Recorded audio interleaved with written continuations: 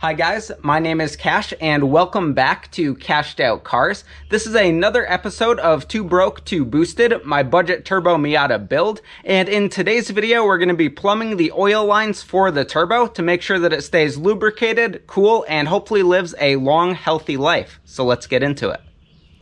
So here you can see a bunch of things that I have to plumb in the oil line for the turbo. Now, as you can see, there's a lot here and I'm not going to be using everything. Some of the stuff is from the eBay turbo that I got. It actually came with an oil feed and this adapter here. And the rest of the stuff is from a T3 oil feed kit that I also got on eBay. But unfortunately, that wasn't quite complete either and I still needed to buy other stuff. So I'm going to give you the total that I spent so far on the oil line stuff and also the total that I've spent overall at the end of this video, but I could do it cheaper than I did here because I ended up with a lot of extra stuff. But anyway, let's start out with the oil feed. I'm going to start by putting this adapter onto the turbo using an oil feed line and also using this adapter here to thread right into the block, and then we'll be in good shape. Here's the top of the turbo. This goes on there, and this feels like an extremely cheap gasket that might leak, but since it came with the kit, I'm going to use it, and if it leaks, I'll get a better one or make a better one. Then we'll put that adapter on there and tighten it down with this hardware. And now that we've got that adapter on, I'm starting to really notice the limitations of these eBay oil feed line kits. Now, like I said, they're not complete, and I expected to need to buy more stuff, but this is the only 90-degree fitting that came in the kit. And obviously you need your oil feed straight up on your turbo so you don't damage anything. And that means that this oil line is going to come off just like that and it's going to stick up super high. For now, since I don't have the right fitting, I'm just going to go ahead and get everything installed as is because I'm going to be running this thing with no hood to start. But I will have another video down the road of cleaning up 2Broke2Boosted, which is going to be making sure that my hood will be able to close and also, well, adjusting this oil line so that the hood will close. So anyway, this feeds right on here. This is the AN fitting, so you just need to tighten it down and it'll seal on itself nicely. And then the next thing we need to do is hook this up to the engine to get oil. Now on these 1.6s, it's really nice. There's a bolt down there that's a little bit hard to see, but on a 1.6, it's the bolt that's lower down and to the back. I'll see if I could get a nice shot of it there.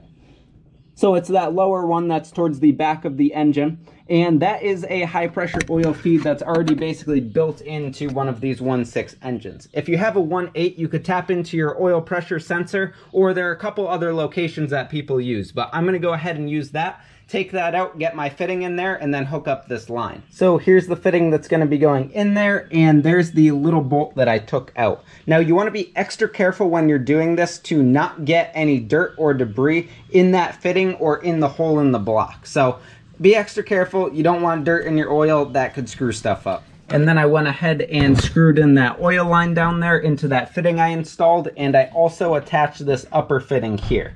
Now, I just snugged those down a decent amount. These are pipe threads and AN fittings, so you don't want to use Teflon tape on them. You just want to snug them down and they'll seal. And this is what we're working with. So, like I said, I think this looks really stupid without the 90-degree on there. This comes up way too high and I really don't like it. But it's what this kit came with, and I don't really want to go get another fitting right now, so this is what I'm going to run until I get another one. Alright, so now our oil feed is all hooked up and we could work on the oil drain. So I'm at the back of my car with my miscellaneous parts that came in the couple of oil feed and drain kits here. And we have the drain that comes directly off of the turbo, which I'm going to use this adapter on, which is very similar to the AN adapter that I have screwed in there, which has an AN fitting on one side and a pipe thread on the other. The pipe thread goes right into that adapter, and then this goes right into an AN fitting. One thing to note is I got this at a hardware store and the angle is slightly different than the actual AN fitting. So this isn't really a great thing to do and you want to use the correct AN fitting. But since that's all I could find and I wanted to get my car up and running, I'm going to assemble it with this. And since this is the drain and it's going to be draining downwards, I don't think it should leak from here, but you want to use the proper fitting. Anyway, after that, you have this other part of the AN fitting, which you thread onto your drain hose there, and then later you thread it onto there to make that seal up really nicely. Then it's the same thing at the other end here, and I'm just going to unscrew this real quick. And then you could see we have this other AN fitting, which is going to screw into that fitting right there, which is going to go straight into our oil pan, which we're gonna have to tap. So I'm gonna go ahead and get some of this stuff ready, and then we can move along to start to get this onto the turbo, tap our oil pan, and then get everything in place. Now I've got that fitting threaded into the adapter for the turbo, and I did put some thread sealant on there. It's made for this kind of stuff, and I prefer to use that over something like Teflon tape because you're not going to risk losing the sealant into your oil, whereas Teflon tape could come apart and end up in your oil, and this basically just stays on the outside there and helps seal it up. So I much prefer that over Teflon tape for this application. Next up, we could go ahead and get this fitting onto this hose. As you can see, I already started this and have this pretty much bottomed out. To get this thing on there, it's a left-handed thread, so you need to crank it the opposite way that you think you do, turn it onto your hose, and then you could go ahead and get the next part on. So this threads into there. That taper on the fitting forces the hose outwards and creates a really good seal. So I'm going to get this thing sealed up and then show you the final result.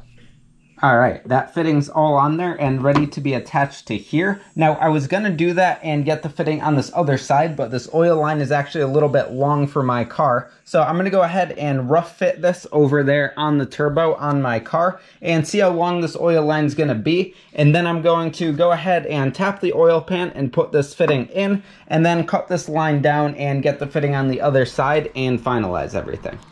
All right, so now we are at possibly the scariest part of turboing a Miata, and honestly, I didn't think it was that scary until I watched all the videos telling me how scary other people thought it was. And now it's time to drill the oil pan.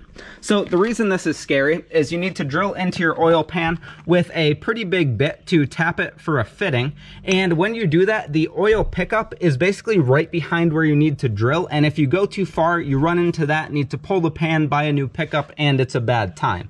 But anyway, my dad's coming down to help me with this thing, so I have another set of experienced eyes on this to make sure I don't screw it up, and we're gonna go for it. So the first thing we need to do is center punch where we want to drill with this hammer and punch.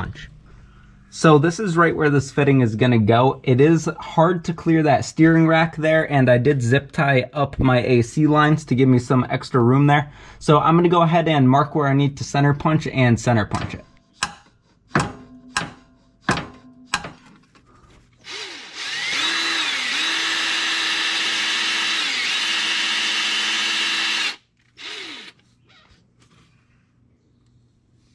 As you could see, all of those shavings are collected on the end of the bit there. All right, so I used that long center drill there, and now we're just barely through with a really small hole, and now we're ready to step up to the large bit. So I'm using a lot of grease on these bits to try to catch all those shavings, and you want to go in just a little bit, pull the thing back out, and take the shavings off, and just repeat that process over and over until you're all the way through. You'll notice that I didn't have a stop on that center drill because it's easy to control, but with the full-size drill bit, you want to have a stop on there so you don't go in and hit your oil pickup.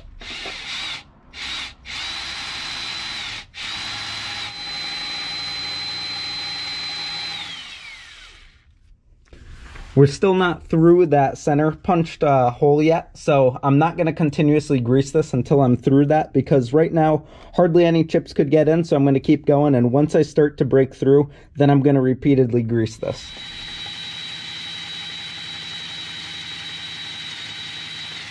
All right, final stretch. This is going to be really light pressure and just barely breaking through, because even though we have that stop on there, we don't really want to have to rely on it, so just be careful. All right, guys, we are in. That is a really nice hole in the oil pan there, and it went pretty smoothly. Now I'm going to use some Q-tips with grease to get out all the chips from the inside, or as many as I could, and then I'm going to go ahead and tap it. All right, now you need to go ahead and tap that with the corresponding tap that you used for the drill and for your fitting. This is pretty much the same process if you've tapped anything in your life, so if you've done it before, you'll know what to do. If not, watch some videos first, and then you'll be in good shape. Also, use a lot of grease during this process to catch all of those chips, because once again, you don't want them going into the pan. All right, guys, that fitting is in there. One thing to note is there's not a ton of clearance to this AC stuff up there to get the fitting on. To get the hose fittings onto this fitting that goes into the pan, but it does just barely clear, so be careful of that too when you're choosing where you want that fitting. So I'm pretty happy with this. Tomorrow I'm going to clean out that oil pan, drain the oil, and then finish up this install. All right, it's the next morning. That looks really good now that I could actually see it well. I'm happy with how that went, and that fitting threads in pretty nicely there. The next thing that I'm going to go ahead and do is drain the oil and then flush out the pan. All right, so slight change of plans. I sat there and I kept putting grease on my finger on a glove and reaching into that hole and trying to get out all of those chips. And I got it to the point where I really can't feel any more shavings in there, and I think that I got most of them out. So I'm actually gonna skip flushing out the pan. A lot of people flush out the pan with mineral spirits, but I don't have a lot of mineral spirits here, and also I think I did a really good job getting the chips out with my finger. Also, I just put a brand new oil filter on here, and there is the screen on the oil pickup, so any chips really should get stuck in that and not go up into the engine. If you're overly worried about it, you absolutely can flush out the oil pan with mineral spirits, but like I said, I'm gonna skip that on my build. All right, so that thing is on there. Once again, I use this high temperature thread sealant. A lot of people use JB Weld for this, but I didn't have any JB Weld, and once again, I just wanted to get this thing done, and this high temperature thread sealer should do the trick. Once again, don't use Teflon tape because that could melt and end up clogging up your oil system, so use something like this or JB Weld. Now I'm working on getting the approximate position of this thing, so I have this thing mostly screwed on. I am going to have to use the straight fitting down here. I wanted to use the bent one at the bottom, but the straight one is really the only one that fits, and also I cut it pretty close with that AC compressor stuff. But anyway, that looks good. Now I'm going to go up top and take a look at where I want to trim this thing. So obviously this goes right to the bottom of that turbine housing right there, so it looks like I could take a couple of inches off, maybe like 4 inches or so. That'll give me a little bit of wiggle room with this. So now I've got this fitting on the turbo, and I marked where I need to cut this braided line in order to make this thing fit. And honestly, it's going to work pretty good having this angle up here because it kicks the line forward, which gives me some clearance around the rest of the stuff down here that I want to avoid. All right, so now that's cut and this end of the fitting is screwed on. Once again, we need to screw that on, and this time I'm going to use just a tiny bit of silicone on there to help the thing squeeze on there nicely, and then I'll just turn that on to there just like the other fitting, and we'll be in good shape to get this thing installed on the car. Now that line is all hooked up, I just tightened down the top and bottom fitting, which means our oil lines are all set here. So the next video is going to be making a custom dump pipe for this thing. To start out, I am going to make a hood dump because it's the easiest option and I think it'll be pretty fun. So like this video if you're excited for that. Comment down below if you have any questions about what you've seen so far. If you want to see the next episode of 2Broke2Boosted right now, you could head over to my Patreon page and see it live. If not, you have to wait a little bit longer to see it on YouTube, but this is super awesome. We're getting super close to the first start and I am so excited. So like I said, like this video if you liked it, subscribe for more, and I hope you stick around for the next one. Take care.